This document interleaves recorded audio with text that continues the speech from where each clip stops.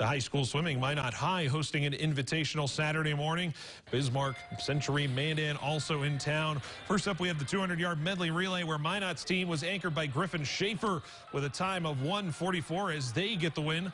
We'll next move over to the 200-yard freestyle. It was a close finish, but we'll see Minot again taking this event. Alexander King winning with a time of 1:51, followed by Mandan's Javier Aguero Montero and the Magicians' Grant Schaefer in third. We go to the 200 individual medley. Minot gets the complete sweep of the top three in this event. Dominic Yoder with a time of 2:02. Jack Wolski and William Walker-Rozo round out the top three, and you can guess how the team scores went. Minot rolls, followed by West Fargo, Mandan, Legacy, and Grand Forks to round out the top five.